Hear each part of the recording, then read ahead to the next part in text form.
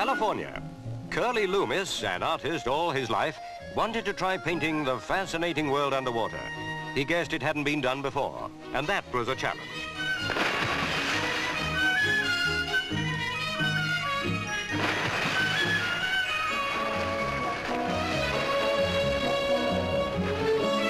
The new studio teamed with subjects, painting from life using models that didn't charge a cent.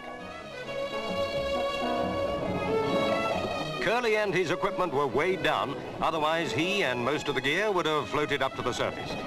He didn't mind the fishy curiosity. Naturally, they wanted to see if he'd done them justice.